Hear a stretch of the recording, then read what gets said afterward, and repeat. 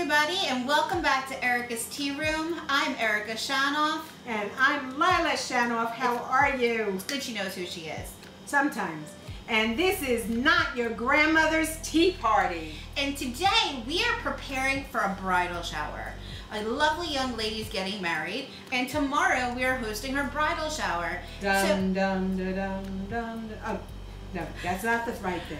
Go into the chapel and We're not getting married. I did that once. I'm not doing it ever again. And this is why I'm not married, people. So we're making individual mini cheesecakes. So she has asked for mini cheesecakes as one of her 2 dessert options. And of course I have to make it a step above.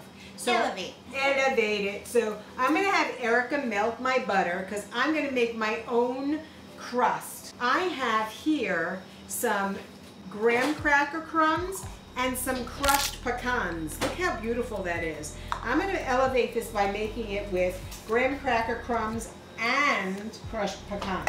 The recipe calls for sugar in this, but I think this is all sweet enough without the sugar. Because the graham crackers, while they're primarily cinnamon based, they already have the sugar in it, so you don't need to add additional sugar if you don't want to. No, not at all. But you know what? You said cinnamon based. Can you give me a little cinnamon? Cinnamon? Cinnamon.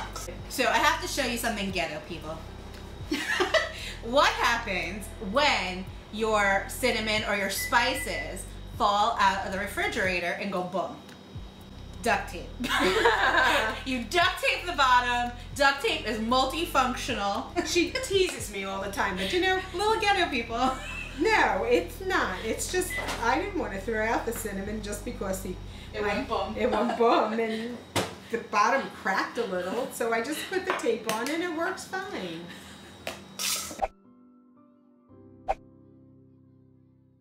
Duct tape. I put a little cinnamon, probably about a half a teaspoon of cinnamon, and then we've had a glass microwavable. I melted my butter. The milk and the butter. It's just a lot of butter. And this is going to be my crust. I'm going to evenly put this. I just want to make sure it's all the butter is in every bit of the crust. But I'm going to put this in every one of my 12. So what I did is take one of the muffin tins and I put a little white cup, baking cup in. I'm going to have Erika go, and she's excited because I don't usually let her do anything, and evenly put that into every one of the 12 cups. Okay, let's see if she could do it without making a mess. Put a lot in because we want to fill up the cup. Now, after she's done, she's not even, that's for sure. That has nothing in it. I'll even it out. Even it out. Even it out. So we're going to actually press that to the bottom of the cup, plus go up the sides a little. So when it makes a little cuppy. Makes a little cuppy. And these are no-bake cheesecakes. So we can literally eat these as soon as we're finished with them. There's nothing wrong with that, because didn't I get to sample? No, you don't. But it's even better when you then put it in the refrigerator and let it sit for a while. So I've got enough crust put aside here to make some more. Now I'm going to use the back of my fingers to just tamp it down and get it. I'd add a little bit more to a couple of these cuppies that I want a little light in. And this is giving me a hard time. It doesn't want to open. Open sesame. Let me tell you. But it gives a nice little crust right down at the bottom. And it's very flavorful, the crust. Can you use a ready-made crust? Absolutely. But this is so simple. It's much less expensive. And it's really nice with this. Look at this, Erika. It's giving me, I can't even open this to get 2 more cuppies. 2 more cuppies here. 1 and 2. And it doesn't matter because these are going to go in the fridge later. So give you 2 more cuppies. I'm not doing this again, that's for sure. So this is whipped cream cheese. I have 2 containers of whipped cream cheese. To this, the biggest thing of this whole thing is the sweetened condensed milk. And I love using this because this is a great way of not having to bake cheesecake and still having all the fun of the cheesecake. And that's why I didn't like to add sugar to my crust, because this is a lot of sweet. to this, I'm adding a little vanilla, very little vanilla, and a little lemon. So fresh lemon juice, pure vanilla, that goes into this, and that's the whole thing that's gonna make my cheesecakes. So just gonna take a minute on the hand. Ooh, smell that, Erika. It smells so lemony. So you just want it to be nice and smooth, no lumps or bumps. So it's nice and fluffy. And this is going to get really, really hard or dense as it sits and cools. So it's good to do this ahead of time and have it overnight. Overnight. Yeah, so this is going to set overnight. So I'm just going to get this in each of my little cuppies. So you put a nice little scoop in every cup. Look how nice that is. Now don't, because I wanted to go for 12, I'm going to do a nice amount, but then I could go back and fill them up after. Because all we're going to do is tap these down to smooth them out. Yep. So if you like cheesecake, but sometimes it's too heavy because of all the butter that goes into a lot of cheesecakes, this is going to be a really light one, very refreshing with the lemon.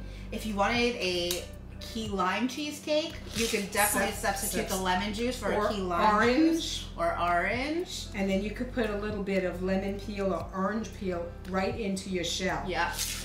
So this is going to go into the refrigerator overnight. Okay, I'm going to do the other two. And look how nice those are. Aren't those pretty? Perfect. And if you ever have one that's a little bit smaller, look to see who needs a little dieting and give that to them. Yeah. And save the biggest one for yourself. No. And then you jiggle it. And you wiggle it. And you jiggle it. I'm not going to do it while you're putting it in. Why? Because you're going to jiggle it while yes, because it'll go whoop. Okay, so. A wiggle and a wiggle. I'm going to see this on the floor in 1 minute, and I need this for a bridal shower. So these are going to go into the fridge overnight, and it's going to be really, really pretty, but Erika is going to do the taste testing. And you know, I always yell at her because when I put eggs in, she wants to taste things, and she can't because you can't eat the raw egg. But in this instance, there's nothing raw. There's no eggs in this. And it's so good. You taste the lemon. It's really, really delicious. Yes. This would be a good ice cream. So put that in the sink. And let's talk about our tea for today. Let's talk about tea for two. Today, I've made us some French lemon ginger tea. This is a great tea when you have an upset stomach because the lemon and the ginger are so just soothing to that kind of acid. This is also a great tea if you have a sore throat. Plus, it's got almost like a honey undertone, and it brews to a gorgeous golden color. This again is a herbal tea. It's again from South Africa, the rooibos bush. So you see the green. The green pieces are the green part of the rooibos plant. Yes, and then you have these other little raw things, and that's the lemon. It's the lemongrass. And it's the lemongrass, and you smell all of this. It's really, really very, very good, and it's very healthy for you. And the lemon that's in here is going to be a perfect complement to the lemon cheesecake. So it's a perfect lemon summer flavors. This would be great iced if you prefer a cold cuppa in the summer months when it's so darn hot outside. Well, we hope you enjoyed this recipe and we'll try it out at home and let us know how it goes. Tell us how you switched it up. Tell us if you tried it as a key lime or as an orange. We'd love to hear from you. And we hope you'll tune in next week and enjoy another wonderful recipe with us here at Erika's Tea Room. And not your grandmother's tea room. And as always, we wish you good scones with good tea and good friends. And always remember, memories are made with every cup. See you soon.